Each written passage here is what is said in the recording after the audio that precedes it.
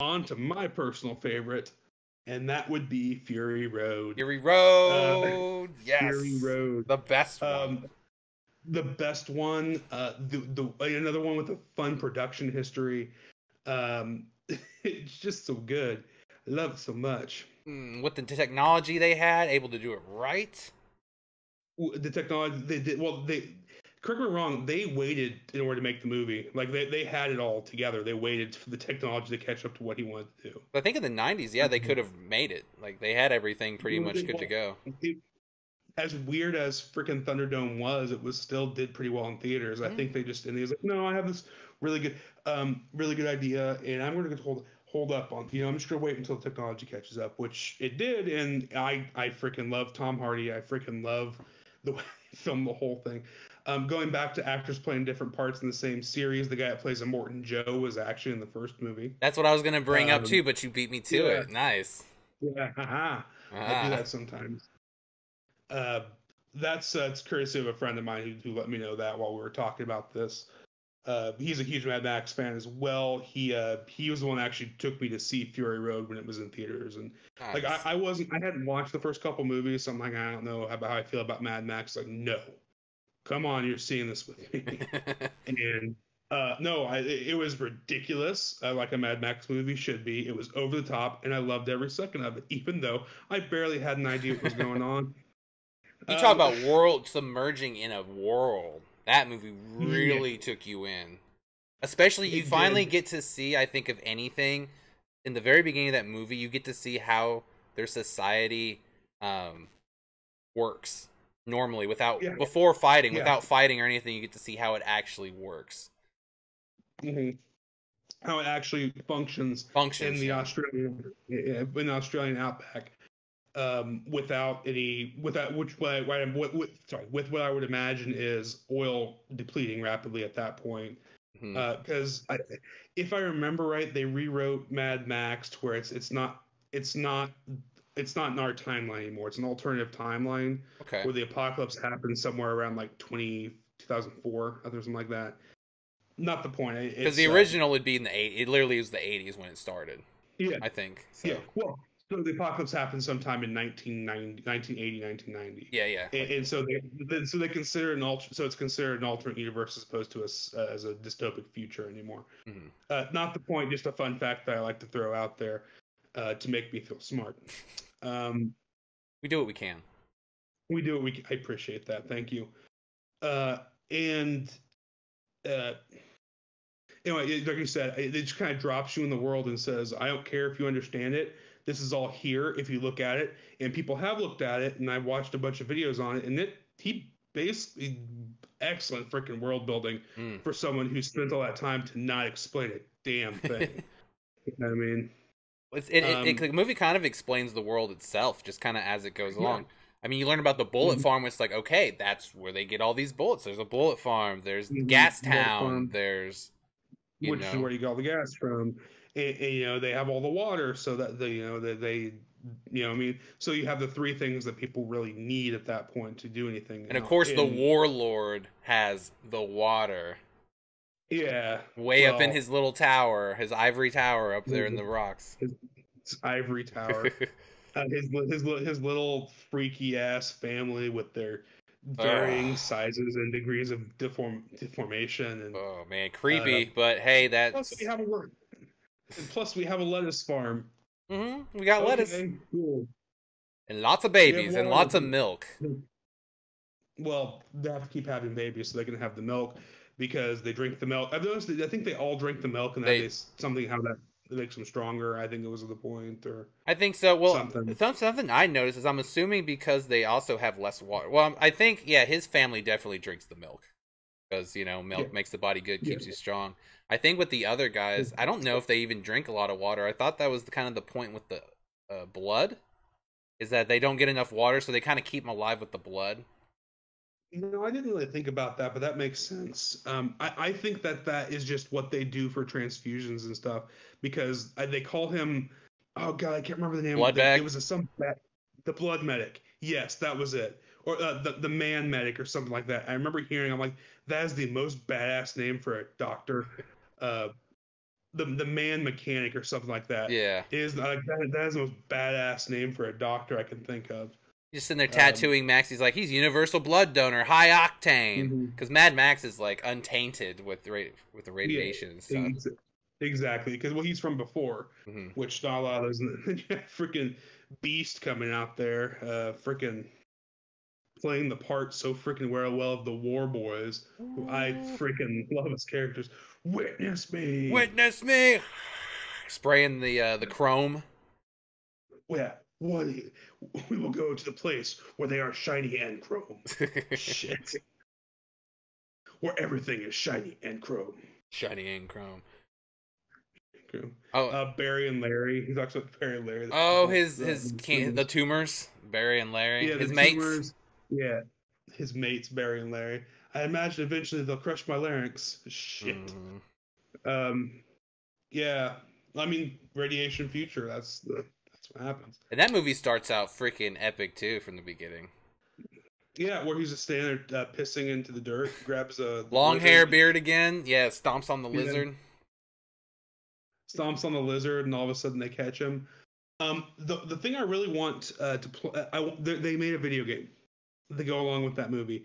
It was done in a similar. Yeah, it was done in a similar style to the Arkham Asylum games. Really? To where it was the big open. It was the big open map. You had a car. Yeah, write that. Yeah, if you haven't already, write that one down because I really want to see if I can find a copy of it. It's on PlayStation Network sometimes. Is it really? Have you seen it? For like $15. If it's the same one, it's the same one you're talking about.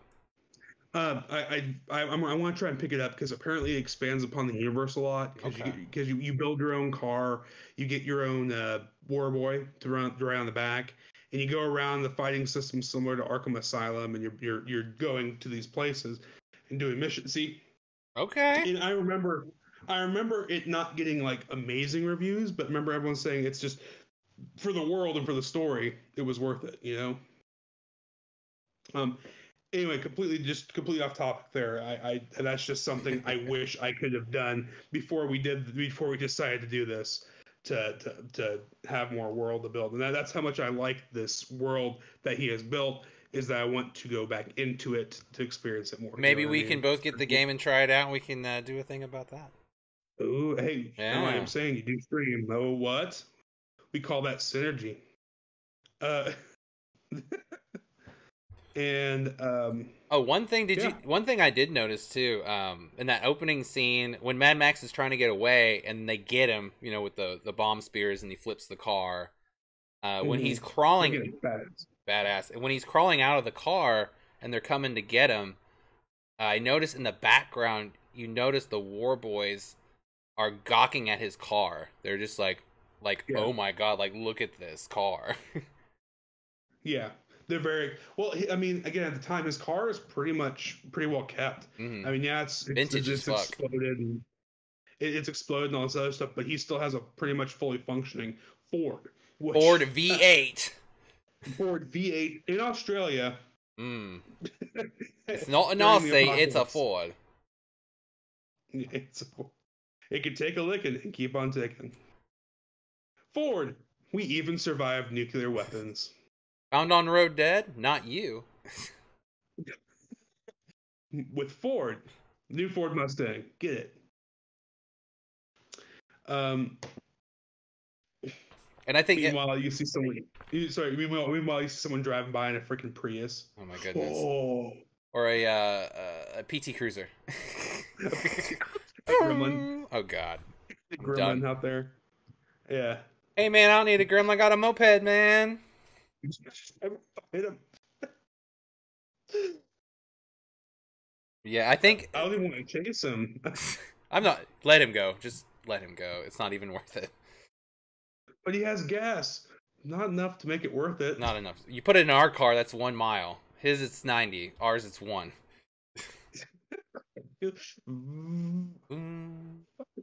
20 miles an hour. No, 20 miles an hour driving over a hilltop. Just slowly inching up. And then it dies.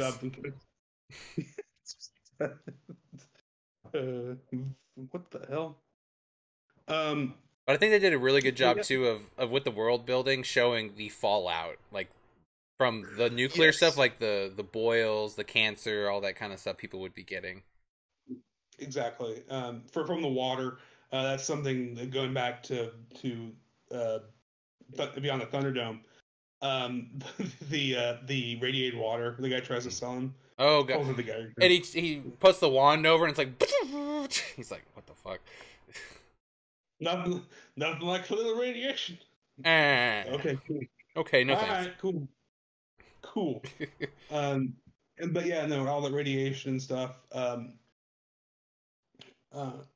yeah, no, people close. Like I said, it feels like a real world where that something like that would have happened. Um, and now, okay, now moving on to my personal favorite part, Furiosa. Yes, Um, badass. Furiosa being a pure badass. Fun fact about that one: did you know that she was supposed to get her own movie? Like the Fury Road was supposed to be not have Max in it at all. It was supposed to be all about Furiosa. Which makes sense because he But is then, in the background. yeah, well, yeah, he wanted, but basically the way it was described to me is George Miller wanted a trilogy of those movies. Mm-hmm. So he wanted to make one about Furiosa. He wanted to then have her meet Mad Max, and Okay. then have them do like a big epic movie together. Okay. A lead But up.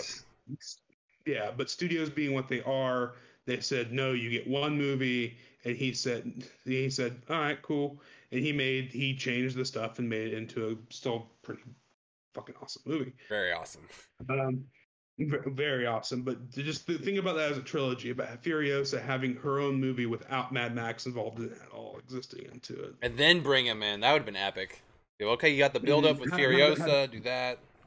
No, no, no, no. Let me throw this one out there for you. We don't know. We know George Miller did it. We don't know. We know it takes place in the Mad Max universe. We don't know there's going to be a trilogy. The post-credit scene where Max shows up. Can you freaking imagine? Like, don't even show his face. Just give us like Mhm. the tease. Yes. Maybe his voice or I'm something. yeah. Have Mel Gibson's voice. Uh, Well, I mean, I'll tell you what. Tom Hardy did do a really good job. He even Tom Hardy. sounded like him. Well, I think Tom Hardy just sounds like a young Mel Gibson. I'll be completely honest with you on that one. I Let's feel get a like little bit he did deeper. he did a fantastic job, but I feel like first off, I feel like Mel Gibson wasn't really acting in those movies very much. Like he was just playing. What would I do if I were in a post-apocalyptic Australia? Hmm. Hmm. And cut. And go. And film and print. Okay, cool. Um, and that was the whole thing. That was the way that movie was made. He did a fantastic job. I love Tom Hardy, but the problem is every time I watch a Tom Hardy movie, he comes up with one or two lines. All I can hear is "Mr. Wayne," It doesn't help that and that came out after the Batman movie too. did it really? I can't remember the order. Was it before or Um, after? Either way, you watch it now and with his face covered, you're gonna well, think Bane. I don't do it very often because, of course, he did the voice for Bane, but it's like I said, it's one or two lines. If it's muffled at all, or he delivers it in like just a very specific way, all I hear is, "I'm going to take that man down. That would be very painful for you." And you know, At least you hear that. I hear, "Hello, Mr. UPS man. yeah, What are you doing, Mr. UPS man?" Mr. UPS man. Yeah. Yeah, he's Anyway, got that, but but he did so good. he's great. There's always a tinge of Bane in anything he does for me. He's a fantastic actor. He did a great job. Unfortunately, he was also Bane in probably one of the weirdest Batman movies I've That's ever gonna seen. be his Jon That's Snow saying something. moment forever. Jon Snow. We can do that one at some point too. I want to just have us both binge Game of Thrones and hate ourselves Oh for goodness, one. we'll figure out how to structure that one.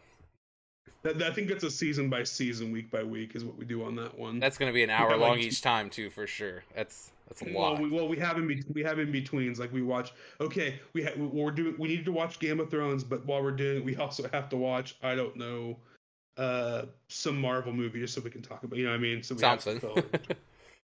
What? something to fill it in. Some Ninja Turtles. I don't know. Yeah, We'll do the Ninja Turtle movies.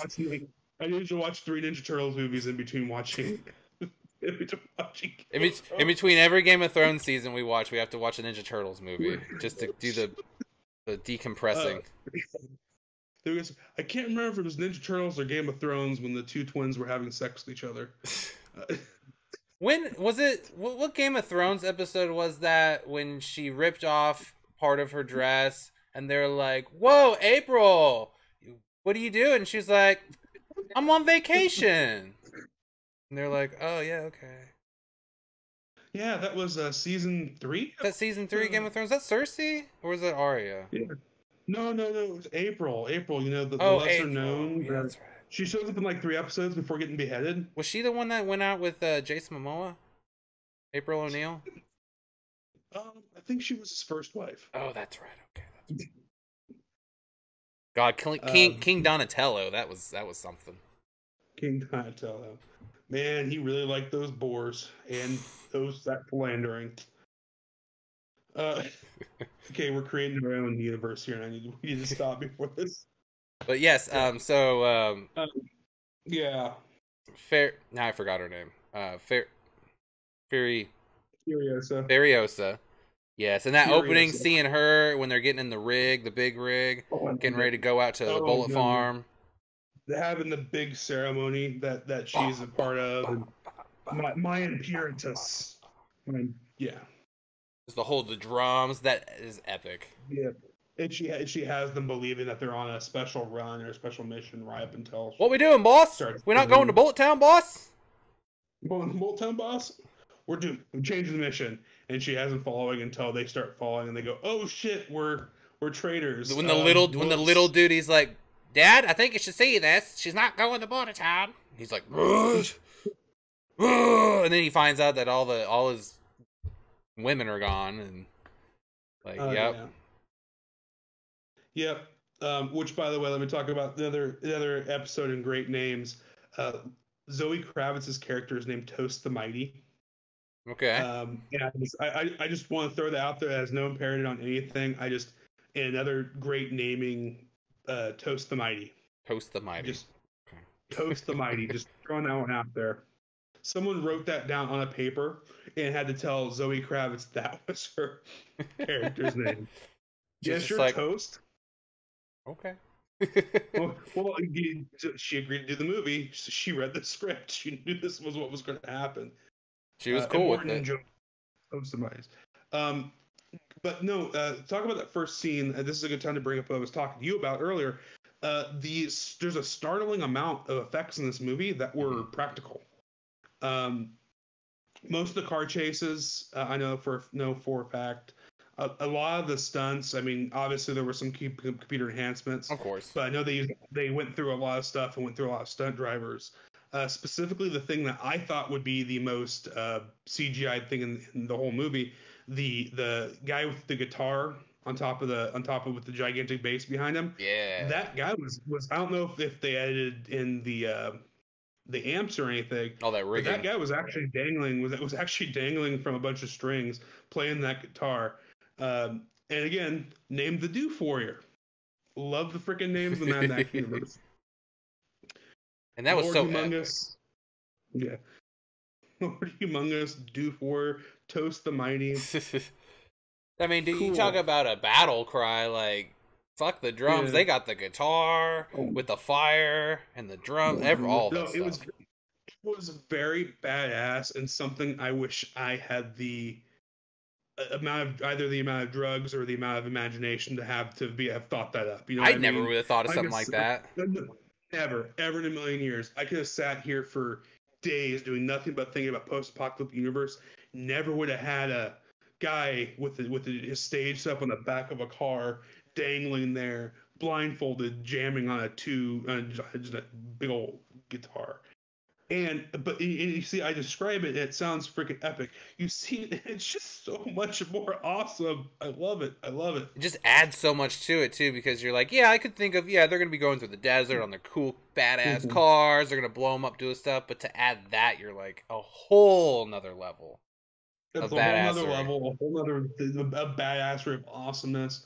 And like I said, if nothing else, you can say these movies are fun. You know what I Mm-hmm. mean? That's one thing I can't remember if we talked about in the last video, but I distinguish between good movies and fun movies. Mm-hmm. Um, a good movie isn't necessarily fun in that a good movie can be hard to watch. Can be like whether it has a really really intense subject matter or whatever. So you can like it. It can be fantastic. It cannot be good.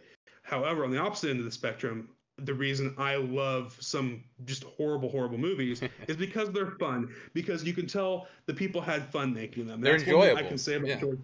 They're enjoyable. That's one thing I can say about George Miller is that I can tell this was a labor of love for him, and he had fun making these. Because I just want to be a fly on the wall when he had to pitch to the executives the piece of concept art of the man with the guitar on the back of it, and them going, huh. And you want to do Him, this? yeah, him and like a Quentin Tarantino pitch is another one. I'd like to be there while he's sitting there pitching them whatever crazy crap he's trying to do. They probably pitch it in such a wild way that you can't say no. You're just like, well, you can't say no. Or how okay. about this? Do they use the strategy where you give them something like so far out there, and then I want this guy to be lowered from space. We're gonna need a high atmosphere drop point, and we have to drop from there. Okay, well, cool. What if we just have a guy on the back of a car playing guitar with flames? You know what? I think we can do that, but I don't think we can do that. They dropping the guy from space. Give him the guy from space, a couple other ridiculous things, and then settle with Well, what about the guy on the back of the car with a guitar? Fuck it, yeah, that's fine. We'll do that one. I have 3 options here. The 2 other ones are just so far out there. It's like there have been times I've heard writers in Hollywood they'll put like a random sex scene in the middle of a kids movie to make sure people are reading their scripts. Did you read this? How they choose. Did you read the script? Yeah, and I'm not too keen on this sex scene right here. Well, see, but that's how you know. That's how you know they actually read it, though. Mm-hmm. You know, it's like the thing with I think it was Rolling Stones and the Peanuts in the. There should be no green peanut M&Ms in the dressing room. Oh, and yeah. If they walk in, they see green M&Ms. It wasn't about the M&Ms. It was about the, you know what I mean. If you're paying attention to it, yeah. Yeah, it was about them actually reading the contract. You know, it wasn't so much about that. But anyway, completely off topic there. Just another fun thing. Yeah.